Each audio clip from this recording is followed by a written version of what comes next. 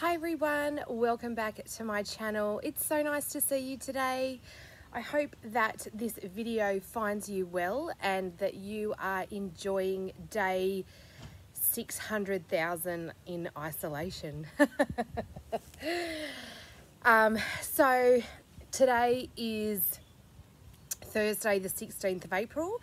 Here in Australia, we are in the first week, just at the end of the first week of the school holidays, and we are then looking at another week of school holidays, and then term 2 resumes the week after. So I wanted to jump on and do a video today just to check in and see how everyone's going, to give you a little bit of an update on what I've been working on and some plans and things that I would like to do coming up. So it's just been the Easter weekend, so happy Easter to everybody. I hope that you had a very blessed season. Somewhat strange and a little bit different than usual, but blessed nonetheless. I worked the whole Easter weekend, but on Easter Sunday I got to start a little later, which was amazing, and so I got to have family breakfast with my boys, and of course the obligatory Easter eggs, hunting and all of that stuff, and so there definitely was a lot of chocolate consumed, and needless to say, I'm back on my walking and really being aware of what I'm putting in my body so that my weight loss journey continues. So at this very moment, I've lost 8 point something kilos, and I've got another 5 to go at this point, and then I'll reassess and readjust for some different health goals after that. So I hope, like I said, that this video finds you well. I hope that you are managing to keep busy, or you know, and that we're all looking at ways to kind of reduce the busyness of life when everything starts to go back to normal. I feel like I'm going to look at things a little bit differently and not try to go at such a fast pace. I know that I say that, and it's very possible that that's all going to go out the window when restricted access and things starts to lift, but I'm going to hold on to that and try to make myself accountable. So if this is your first time that you have stumbled across my videos, hello and welcome. I hope that you enjoy your stay and that you will hit that subscribe button, and of course like the video and comment down below on what you are working on in this current season, because I definitely love to connect with my YouTube community, and I'm so thankful for every single one of you, because during this time where I guess there is so much unsettled and things are changing at such a fast rate, it's really nice to have the stability and the continuity of YouTube, and the amazing people that I watch literally make my day brighter all the time. So like I said, I've been pretty much working a lot, and I'm hopeful that it's going to start to settle down a little bit soon, though you know, we can never really be sure. So as far as my crafty time has gone, I haven't really felt super motivated, and I know that I've actually watched quite a few people recently in the last few days, because I thankfully have had, this is my 3rd day off in a row, and a lot of people are feeling the same way, a little bit blur, a little bit like we just don't really want to do anything much. So today was one of those days, and I must admit I had to like force myself to get up and put day clothes on. We had run out of a few things at home, so I had to do a quick duck to the local shop. So I'm not going to any like large shopping centers or anything like that. I'm literally just going to the local closest to home, sort of duck in and out kind of thing. I'm being very deliberate about where I'm actually going when I'm not at work, and that's pretty much nowhere. Except for going up to church to pre-record worship and segments and things for the upcoming week, which we do under safety. You know, like we're following all of the isolation rules and the social distancing and all of that, of course. But so I have got a couple of things that I've just tried to be working on, and I found a project this morning that I am all heart, eyes and excited about, and I can't wait to start that, which I will talk to you about soon as well. But I bought this kit from the Knitting Network a while ago. I spoke about it on a previous episode, and I started the blanket. So this is all that I've got done so far, which is not very much, but I'm really loving it. I've learnt a couple of new ways, like to do bobble stitches and things like that, so that's been really nice and somewhat therapeutic for me in the evenings when I get home and I literally just want something to keep a little bit of interest, but not really trying to learn any crazy new skills or anything at the moment. I just don't have the brain power almost, but I'm really loving the colors. This is the first time that I'm using Go To DK, which is a yarn that is from the UK, and I definitely spoke about it and I put in the color pack in my last episode, so if you want to have a look, go back and check that out. That's the first time that I'm using that yarn. It's not the softest yarn, I will say. It does feel nice when it's worked up, and I'm sure that as it is worked up and then washed, I think that it will soften up even more and it will be beautiful. But it is a little bit sort of toothy, I suppose, when you're working with it. Not enough to put me off or make me like want to use another yarn, but just wanting to yeah, just kind of keeping it real with you guys as far as what I think of the yarn. So, but I am really enjoying that, and I am yeah, I'm really enjoying it. I've also cast on a pair of socks in the cutest little bunny bowl that I've ever seen. It's not a yarn bowl by any means, but it is, so I bought it online at Easter time from Kmart, which is just one of our local shops in Australia. I bought it online so I didn't have to go to the store, and I think it was like $2.50 or something absolutely ridiculous, and it is absolutely the cutest thing ever. But have a look at this gorgeous skein of yarn. Now, if you followed me for a while, you know that my color palette started off very bright and very bold and very out there gotcha colors, and then I kind of went down the rabbit hole of pastels and muted colors with lots of speckles. I am a speckle queen and I love them. But I was browsing on Instagram a couple of weeks ago, and one of the yarn dyes that I follow, NNK Yarns, which is Never Not Knitting Yarns, it's an Aussie, it's a local dyer, so it's an Aussie dyer.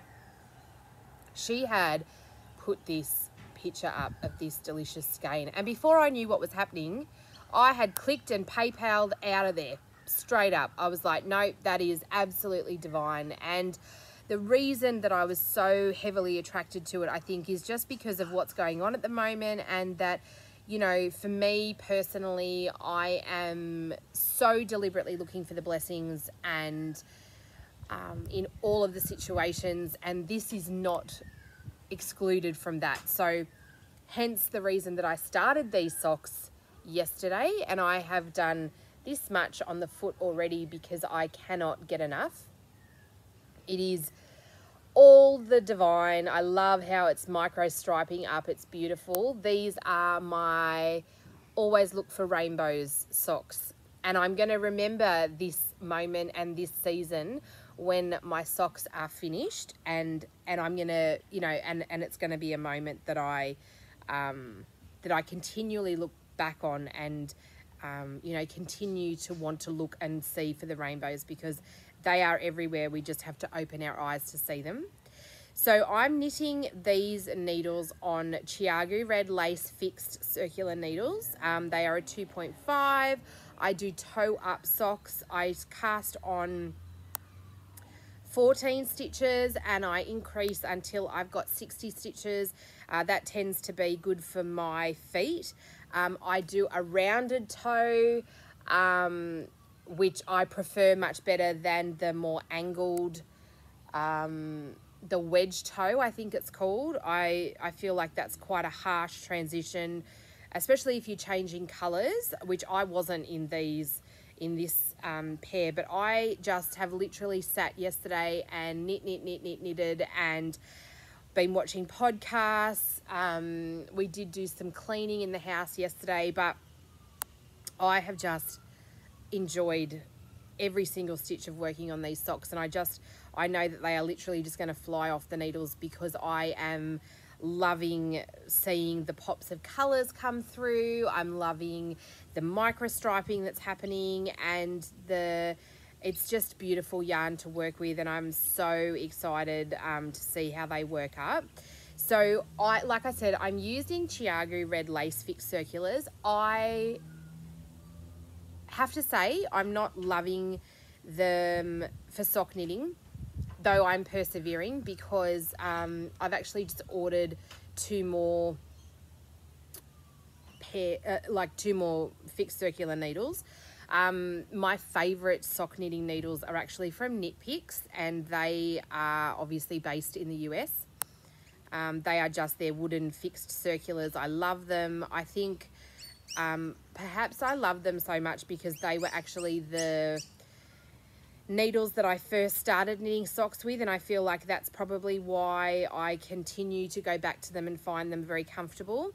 But because Knit Picks are obviously in the US, and I'm not really sure that they're shipping to Australia at the moment, I wanted to, basically I just need to have another two sock needles that are always available. So I have got 4 sock needles that I use all the time. If you followed or watched any of my previous episodes, you know that I do my socks concurrently, so I knit them 2 at a time but separately, except these ones I'm not, because I have only got 1 needle.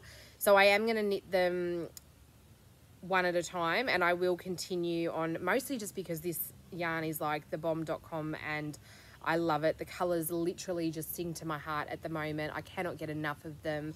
And so I'm basically just going to persevere. I think I will eventually, when I was knitting, I used Chiagu Red Lace, these needles, all the time, and they're beautiful. I love the stainless steel. They glide in and out of the yarn. It's beautiful. But I think it just takes a little bit of time to sort of get used to, if that's even like proper language, but to re-get used to, I'm saying a lot, sorry, to re-get used to these different knitting needles. And as soon as Knit Picks are re-shipping, I will definitely order another 4 of the fixed circular sock yarn needles, because I love them. But for the moment, and probably for the next, I don't know, few months, it might be like this, that we can't actually get any parcels in internationally, and it's certainly taking much longer anyway. Even domestic parcels, like I've ordered from Kmart and Priceline, which are just, you know, everyday stores here in Australia, and it's taking much longer to even get shipping notices. So I can only imagine that the amount, like the volume of parcels that are being shipped globally and domestically have increased massively over these next over the last few weeks, and I would suggest over the next few months coming ahead. So yeah, basically that means that I just got to suck it up and get on with the sock knitting. So they are pretty much the only things that I've been working on, and even the only things that I've wanted to work on. I have been looking to find a pattern for a crochet cardigan to make, because I wanted to make one for myself for this coming winter season, and I just hadn't really found anything that I loved until this morning. I was scrolling on Facebook, and Make and Do Crew have released a brand new cardigan pattern called the Retreat cardigan. It's gorgeous. I love it, and I will insert a picture of the cardigan that I'm going to do here. So it is pretty gorgeous, isn't it? I'm really excited. So the pattern itself calls for worsted weight yarn. I am going to use DK weight yarn, and I am going to use the Fiddlesticks Superb 8, which is an anti-pill DK. It is divine. It is so soft and squishy and beautiful in your hands, and I can only imagine that it is going to feel like butter working through the crochet hook. It's gorgeous. I'm doing mine in a denim-y kind of blue color, which I will show you when I've started it. And I'm going to do the Starburst grannies in neutral colors, like dusty pink and olive and cream. Really, really neutral, beautiful for winter, stuff that I can wear, grab and go. I kind of want like the cardigan to be the grab and go cardigan that I use this season, where I can you know, grab it and wear it to church if we get to be, you know, going outside again and whatever. But even like, you know, grabbing it, wearing it over jeans, you know, wearing it over tights. Just a super, super warm and cozy cardigan, and I am so stinking excited to get started. I did buy the PDF version, which is available from her blog, from her website, though there is a free pattern that will be released in stages on her blog. But I am all about supporting designers, especially during this time. So I was super excited just to get the pattern, and it's actually like 25 pages or something. Like, the things that I love about her patterns, Make and Do Crew, is that she's very, very thorough. There's lots of links where you can actually go and see videos and things. I'm a very visual learner, and that for me works so well. So I'm really excited that there's lots of things put in place for that. So that's just pretty much my super quick check-in video. I know that it's not very long. I don't have a huge amount to share with you, but I nonetheless wanted to get on and make a video just to check in and make sure that we're all doing okay. Please know that if you are struggling, reach out to me. You can follow me on Instagram. I will leave my handle up here now, and of course please comment in the box below and let me know like what you're working on during this isolation period and things that you are finding joy in at this time. So I hope that you continue to look for the rainbows, be blessed, happy hooking or knitting or crafting. Do whatever makes your heart happy, and I will see you again very soon.